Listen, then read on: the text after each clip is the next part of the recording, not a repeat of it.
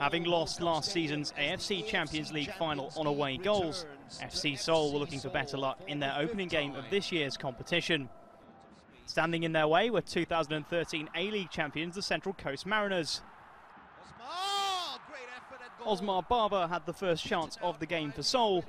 Visiting goalkeeper Liam Reddy called upon to fist away the Spaniards' long-range efforts.